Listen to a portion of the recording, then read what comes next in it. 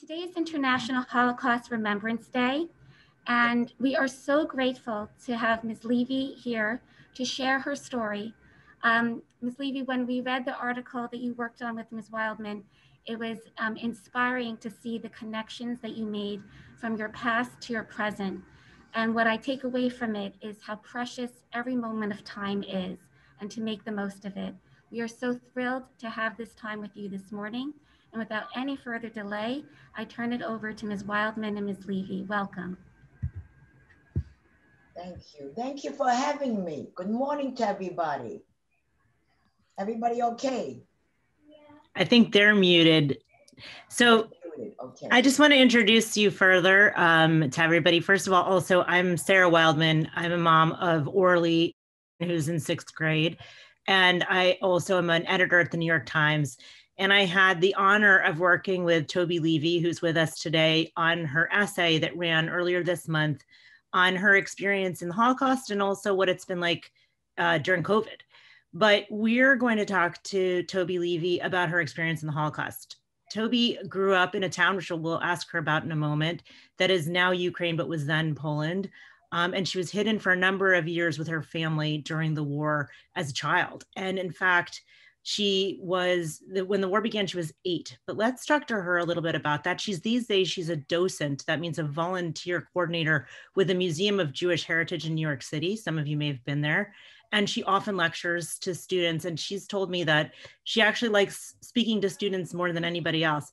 And she's just a joy. You guys will love her because she's just a lot of fun and filled with life. And every time I talk to her, my only sadness is that we can't sit together and eat something because that's clearly what we should be doing.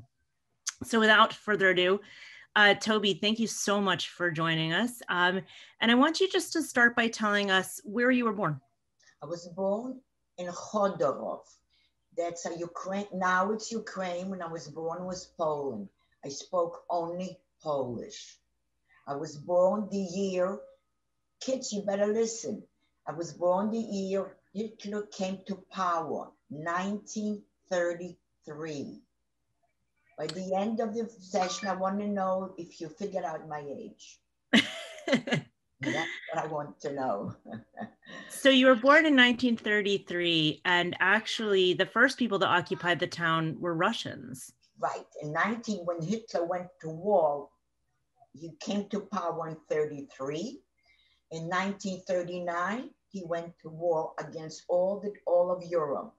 He occupied Poland, no problem, 1, 2, 3.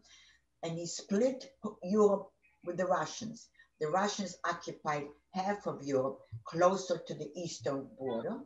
And Poland, which is closer to the German west, was occupied by the Germans. I was occupied from 39 to 1941, by the Russians. On the other hand, my husband, he lived closer to Germany.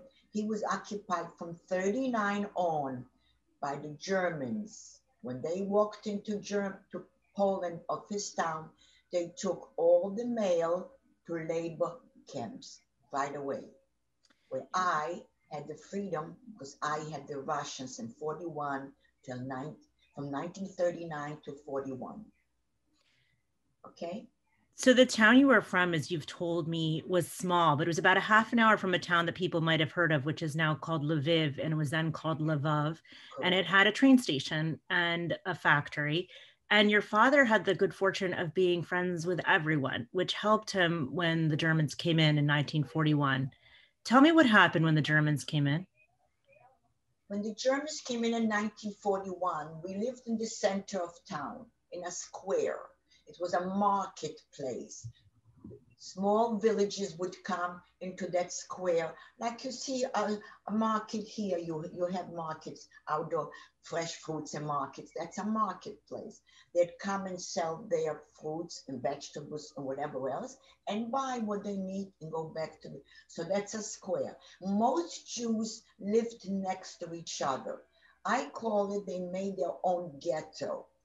It was comfortable to live between your own because it's comfortable. Let's face it, you have the synagogue, you have your family. So we all lived in the center of town. We had the synagogue not far.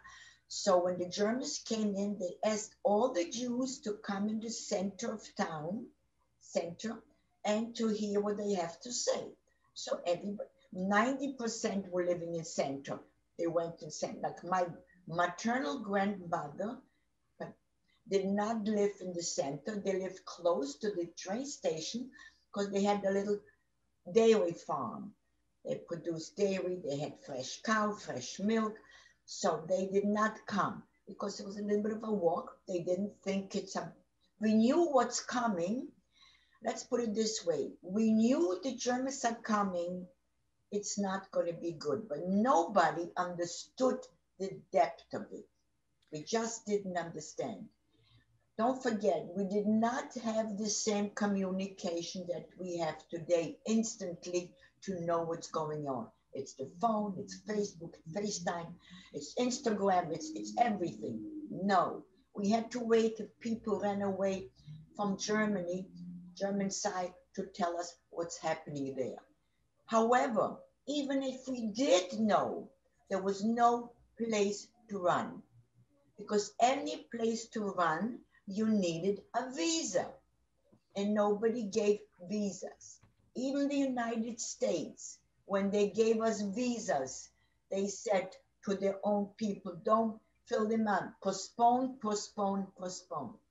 So when the Jews came out, we knew it's bad, but no one did understood how bad it's going to be.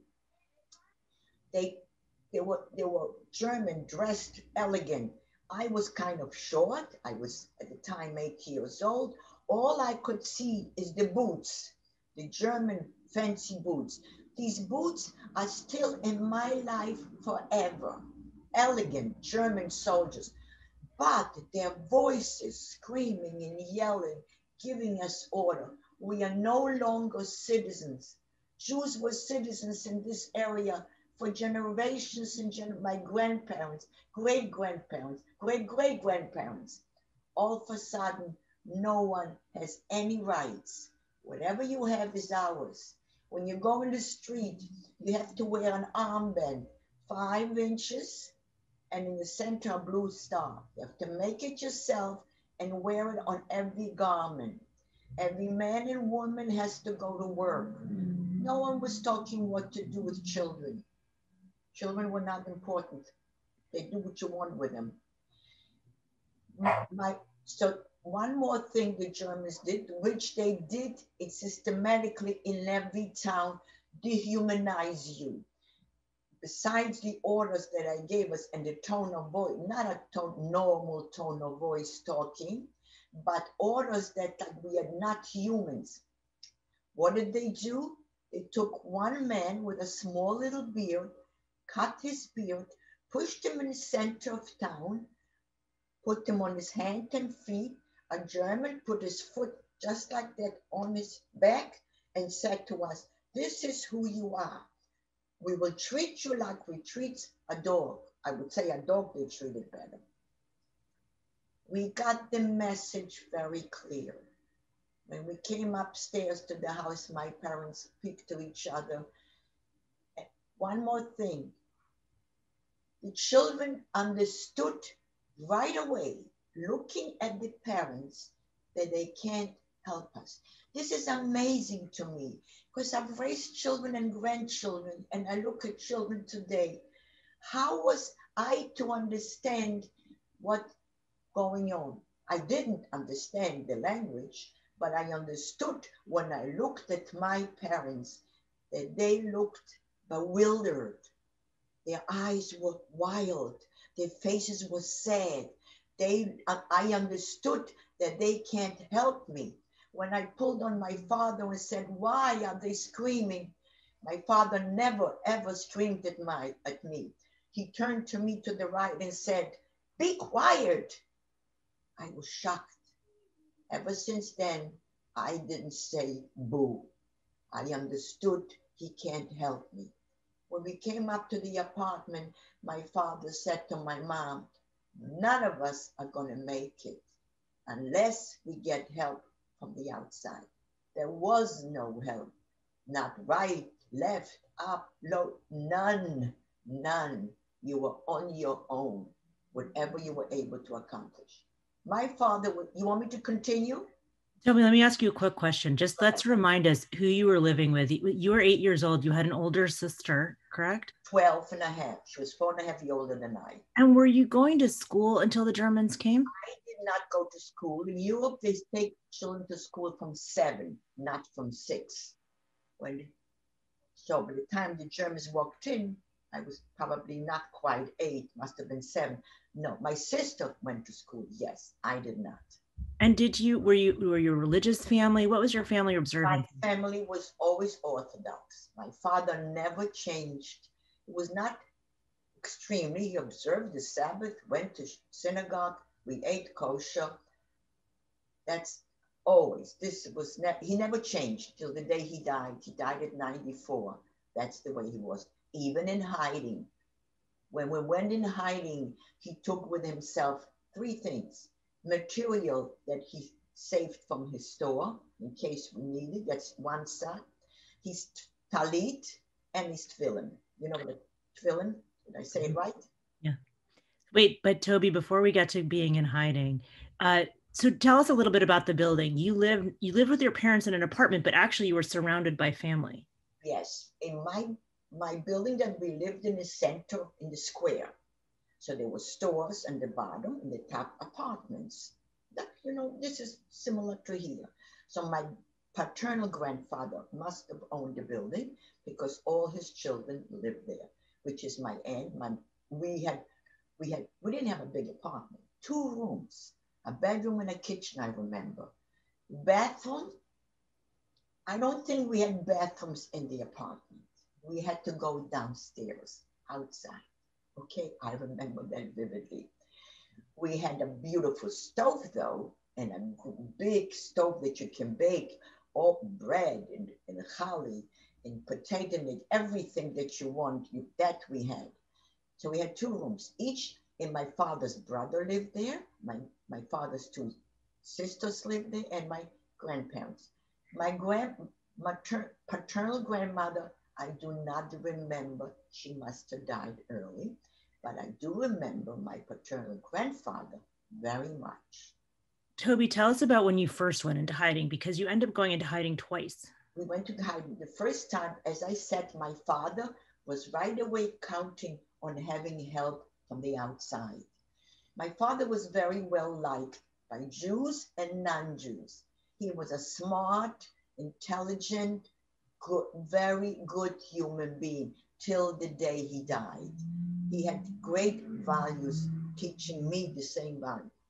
So when he worked in the lumber yard, he was a slave labor. However, in the lumber yard worked not only slave laborers, but non-Jews, Poles and Ukrainians. Let me just explain what you mean by that in case people don't understand. So what the Germans did was to press all the Jews into labor. And so that meant that you didn't get to choose what you did. You weren't paid for what you did. And often the labor was, in a way, almost the way we think about Egypt, because it was backbreaking and in some degree degrading just to be degrading. And so the Jews were put to work, and the work was work, and it was extremely, extremely difficult, but not as difficult as what was to come. Correct. Thank you. I need you everywhere I go now. I'm going to take you. Smaller young kids need explanation like that. You're right. But I never have enough time to do it. That's my problem. It's anyway, just because your story is so large. So my father was, again, I'm repeating, he counted on his neighbors to help him, and they did. One of his neighbors that worked in the lumber yard, he was a free man. He got paid. He wasn't a slave labor. He was not beaten when he didn't do right. One guy comes over, my father's name was Moshe. He said, Moshe, Eisenstein was his name. It's going to be a big aktia. Aktia means actually dragging you out, pulling you and killing you if you don't want to go, killing you on the spot, or else you follow their rules. He says, it's going to be a big aktia. You better find a good hiding place. My father had time to find a hiding place, and he did. Do you want me to explain the hiding place? It takes time, that hiding place. It's an amazing hiding place for me. My father was a simple man, but he was very bright. In Europe, we have their basement is not like here. You come from inside the house in the basement. No, a cellar. In Europe, it's called a cellar. You go into the cellar from the street. It has a big, heavy steel door. It's a full flight down, all the way down, a full flight. It's cold there. Don't forget, we did not have refrigerators either, okay? So you storage everything in those cellars. What did my father figure out? He'll make a new wall in the cellar to get into that cellar, not from the street because people will see, from the inside of his sister's apartment. He figured out exactly how to do it. And then when he built, where did he get the stuff to build? He was working in a lumber yard. He was stealing the lumber. He was stealing the bricks and mortar. Sure enough, once they caught him, they took him on the Gestapo. He had never seen anybody beaten up like my father was beaten up that day. He never came home.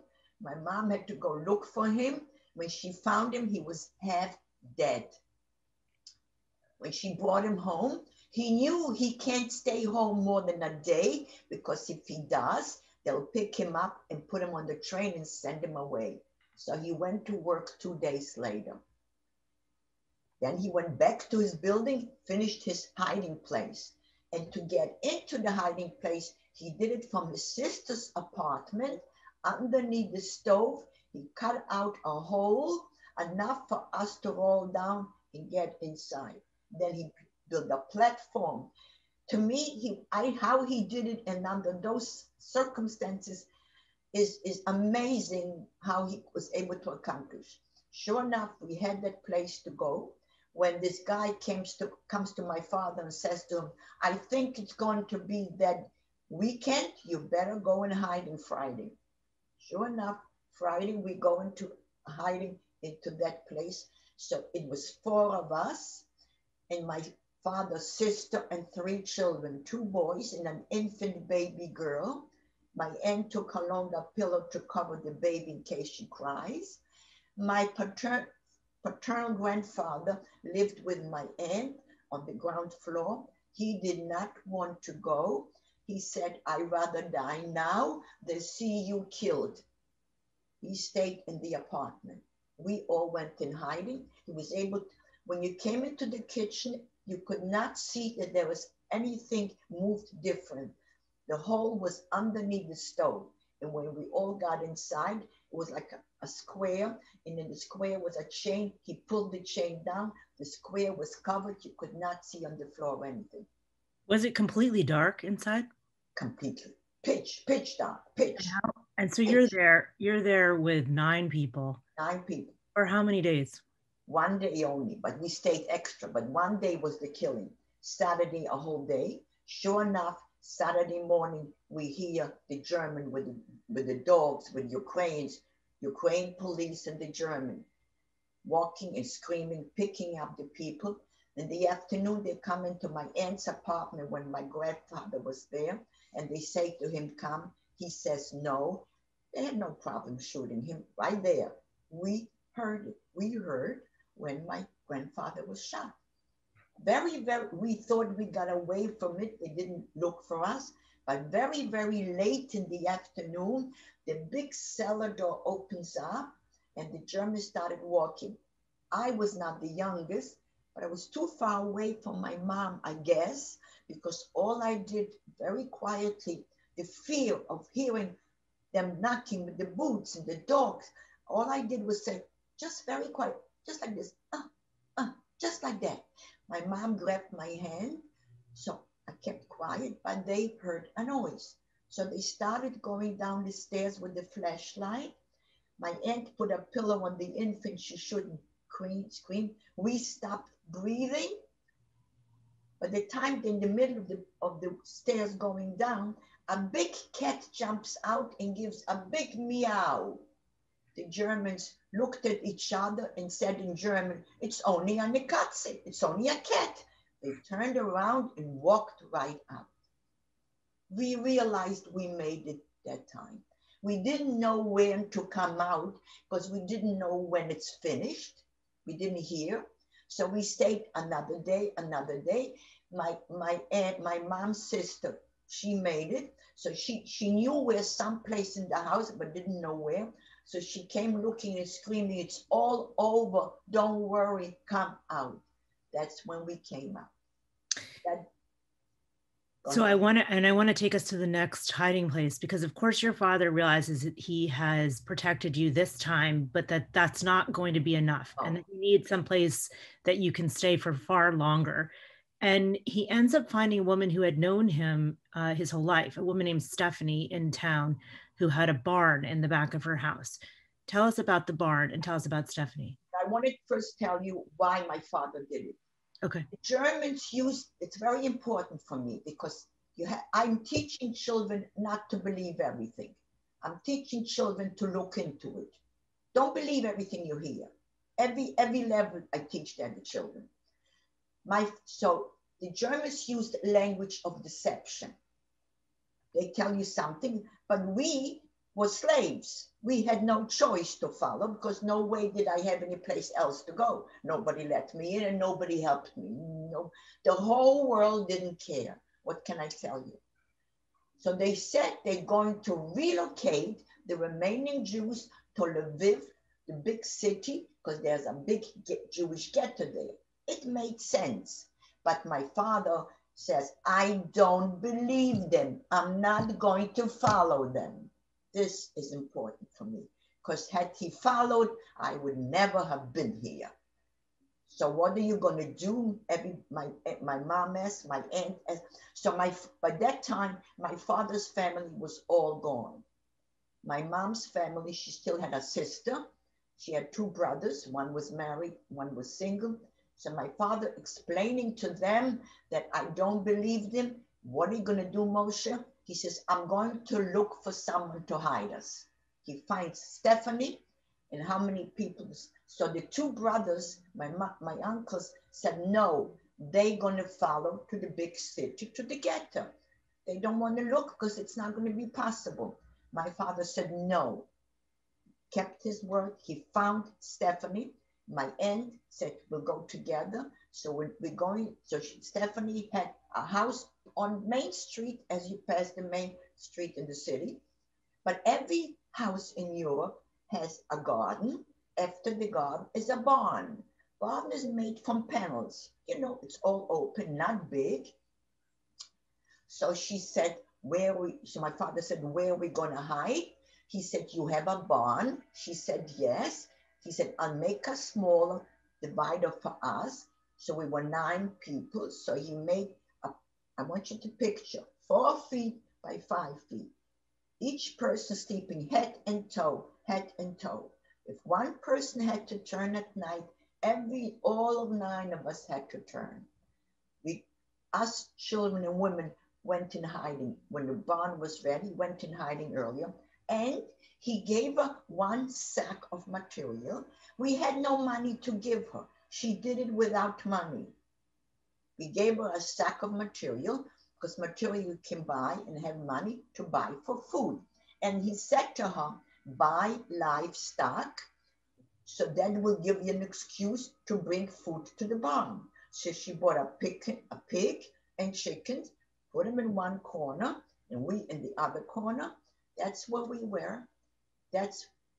So then after women went first in hiding, then the men. Sure enough, when it came to when the Germans came to the last minute picking up the people to put them on the trains to take them to Lvov, people must have realized that the Germans lied because everybody was running in different directions. It was a chaos, but they picked the majority. Whatever they didn't, my father and uncle barely made it to the hiding place, but they did.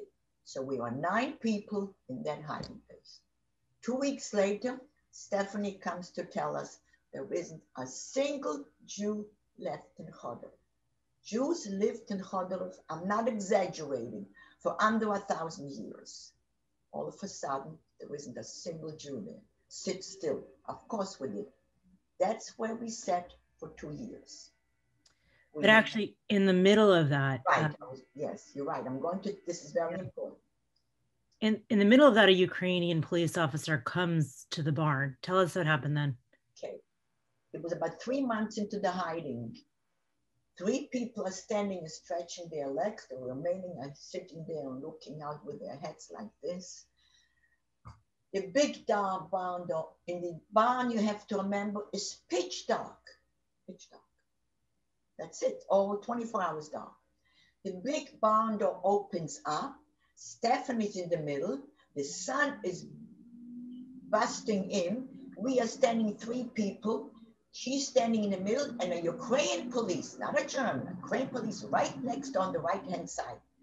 I will never, ever forget that sight. She sees 3 of us standing. She freezes.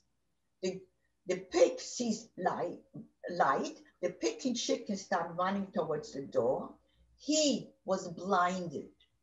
You can call it a miracle. You can call it, it was meant for, my father said it was meant someone to survive. He always said, someone has to survive. So he used to say, this is our way of surviving. Someone has to survive to tell the world. He did not see us. He's looking at the pig and chickens. They're running towards him. Finally, she closes the door, goes away, comes back a couple of hours later and tells us, you have to leave. I'm scared. My kids don't know about you. He saw you. My father was begging her. No, he didn't see us because the sun blinded him, whatever the reason. She says, no, no, no. We have to leave. We have to leave. She gives us 2 nights. So where do we decide to go? To the forest. We are in the middle of town. We have to pass the other half town, pass a small little water, not a big deep water. We can cross it and another walk, and then will be the forest. 9 people to walk to the forest. We have a very small chance making it. But we have no choice. As we're getting dressed to go, my father turns to my mom and says, Betty is old enough to do something different. So what does he do? So my mom turns to me and says to me, Toby, from now on, you listen to Betty. You know what? I was 8 years old. I learned to obey. I'm still obeying. So I grabbed my sister's hand, and I know she's going to be in charge of me now. My father turns to my sister and says, here is 3 addresses, Polish people. I know one of you will hide you. I know, he said to her clearly, I know the war will end. I don't know when. If we don't come back, I know there are going to be people looking for others that survive.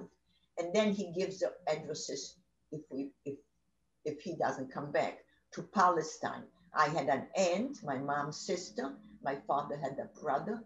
They got out of Chodorow in 1937 to Palestine. They had a visa. They belonged to the Zionist organization. They were able to get a visa, so they were wound up in Israel, in Palestine. Then he gave her addresses from cousins to the United States. The rest of us were planning to go to the farms. Stephanie, on the other hand, she knows we're leaving. She was, I don't think she was, we didn't look at her as a human. We looked at her as a savior, our savior. You know, we never called her by her name. We called her the Prize. Prize means the queen, the savior. She was our savior. She realized that we're leaving tonight, and she felt guilty. So she goes to the Ukraine and says to him, you know who I am, you know my family, you know my husband was taken away with the Russians, you should have pity on me. So why did you come to what did you looking for? Why did you come? He says, Mrs. Strzok, you bought livestock. My job is to register it. I registered it. She asks over and over the same, he gives her the same questions. So she leaves his house and realizes he did not see us. She walks home, comes home, she has 2 children, a 19-year-old daughter and a 16-year-old son. His name was Tajik. She tells the children what happened the afternoon and that we're leaving tonight. What she has 9 Jews in hiding. And then we're leaving. The 16-year-old boy, 16, I want you to remember, 16, turns to mom and says, you can't chase them. I will help you. Maybe together we will save them. The mom said no. He said yes. They went on and then he turns to the sister and says, you stay out of it because you socializing with the Germans, you might slip. Me and mom. I will never forget that face. He opens up the barn door and says to us, my name is Tajik. You're not going any place. I will make a better hiding. This is not a place to sit, and we'll try to save you. He made one layer higher. He put a lot of hay because barns is open panels, so it's cold. And the bedding that we gave her to hide, she gave it back to us to have because it's cold. That's where we sat for 2 years. Toby, I'm conscious of time. And I just think that's an amazing anecdote to start to wind ourselves down on, because we could talk for hours. And I just want you to, first of all, I think that the note of understanding that the 16-year-old boy was instrumental to saving 9 people. I just want you to remind everybody who was in there that you were with 9 people for 2 years. And even though they expanded the space, it was still extremely, extremely small. What did you eat? And did you go to school while you were in there? No school. We didn't go in the street. We sat inside. I had no bed for 2 years. The food I was hungry all the time. The only food she could give us was bread and potatoes. And wasn't enough. And I will never, okay, we don't have time, I know. I can't get involved too much. The place must have been, I don't know if it was, it was a square little nothing. We couldn't walk, only get up a little bit, go to so what us 4 children, in one of the panels, we would look out and see the world. What we did inside, my father tried to teach us, to talk to us. He taught me the alphabet. He taught me to speak in Yiddish and to read. He taught me the multiplication table. And he was teaching me not to hate. He said, if we make it, you will, I used to ask him, why are we sitting? What did you do wrong?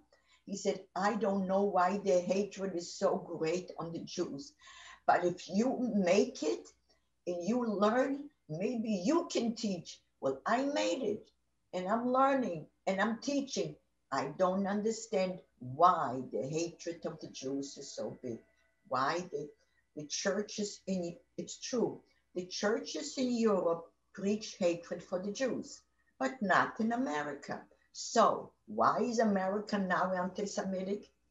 Not as bad, but it's bad enough for me to remind me.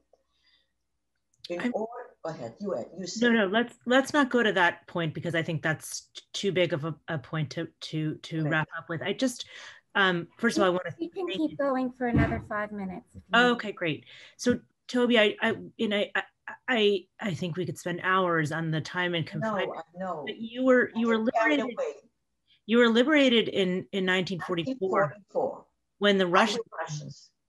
And I just want to actually let the middle schoolers hear that your life did not normalize. You then were taken to DP camps. Those are displaced persons camps. And for a number of years, it wasn't at all clear where you would end up living. Where was the DP camp you were in? I was in Austria. For how many years were you there? From 1945, when the war ended, just like my father predicted they'll look for survivors, they did, picked up from every town. My town 31 Jews survived, all in hiding.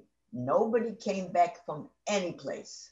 And 31 out of how many thousand? A couple of thousand Jews, correct? Approximately under 5,000, but the vicinity had also. Right. So from 45, I wound up in Austria, 1949, 4 years. That's where I had schooling. But I didn't have a normal life. We lived in the army barracks. The bathroom was in one corner, the kitchen the other, but I had freedom. Freedom to walk, freedom to learn, to socialize with children. To me, it was the best years of my life. I was 12. I came when 1949, when all the doors opened up in the world to allow all these refugees to come, we came to the United States. I didn't come to the North, I came to New Orleans. My father was always different. He never goes where everybody else goes. Everybody goes, Jesus, I go there. But I will never forget the experience coming to New Orleans. I have to say, the Jews weren't there for us during the war, but they were there for us from 45 on to support us because we couldn't work. There was no way anybody could work. We lived in DP camps, but we came to the United States. Again, we were helped by the Jewish agencies, the Joint and the Hayas. I just want to make sure the kids understand exactly what you're talking about. So for several years after the war, all these Jewish refugees, the few people who had survived, end up in camps. But they're not concentration camps, but they're camps. It's a little like living in camp, but not nearly as posh. They live in barracks and sometimes actually in places where there had been concentration camps like Bergen-Belsen. They were put in camps for several years. People married, they had children, they set up schools because it was not clear which countries would take in Jewish refugees. Obviously, Israel wasn't established until 1948. So until that year, it was not clear if people could go. The United States still had quotas. Around the world, people were clamoring to get into new countries. People went to Australia, people went to Canada. But for several years, Jews like Toby and her family were in limbo. But for Toby, which I think is amazing of your story, is that it's the first time you actually get to be a kid. Right. First time, you're right. I played the same games that I used to watch the children playing outside. I learned to walk, to talk, to laugh. To sneeze. I used to sneeze to close my nose. We had to learn all these things. We had school right away. We had Israeli teachers. We learned Hebrew, we learned the language. We went hiking. Best years of my life as a child. Toby, we have 1 minute left and it's International Holocaust Remembrance Day. And this is a Jewish day school in DC. What's your parting message to this group? That you have the freedom here to enjoy a Jewish life, get educated in Judaism. Don't allow whatever happened before. Be part of Jews. Understand. You have to understand in order to answer someone that's going to deny. That's why I do that. I want you to be my witness. I rely on you. I didn't do enough of a job, looks like. And my father thought I will do the job. Now I'm relying on you to get educated in Judaism so you can fight anti-Semitism in order. Jews cannot fight it alone. You need the other side to help, but the Jewish have to understand how to fight. Please be my witness, and I wish you a great, good year, but I have hope. Why? Because we have an Israel. So I'm always hopeful. Just like the virus, I always say there's at the end, I see the end of the tunnel. I see the virus, the end of the tunnel. I had my first vaccine, so I'm more relaxed a little bit. I try not to do what I do. And I try to tell people, wear your mask, don't socialize, don't go out. I have not gone out to dinner for the past 11 months. So the same thing is, I'm looking at the virus almost at the end. So staying home to me is not a big deal because I have the freedom to go out and in. So the virus to me hit me in a different way. Here I have the freedom I can do. There I had no freedom, not freedom to talk. At least I have freedom to talk now. So I want a lot out of you kids. If you ever want me again, I'll do it again with you, because I know time is not on my side. I'm sorry to cut you off, but I know. I know. That's why I said, I know myself. Did I give you enough kids? Are you going to be my witness? Yes? Yes? I think they're on mute. I know them on. I see they on mute. We're on mute, but they all say yes.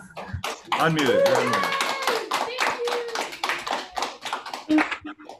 Thank you. Kol hakavod. I give you credit, kids. Keep it up. It's you who's going to keep it up, not me. I'm in my end of it. How old am I? 87. Wow. Great. See, many kids can't figure it out. Yes, don't laugh. Right. No guessing. So thank you so much. I want you to know that the virus is temporary at the end of it. So you'll have a lot. I know it's I did okay? Yeah, thank you. That was so moving, so meaningful. Thank you. Can everyone say a big thank you? Thank you.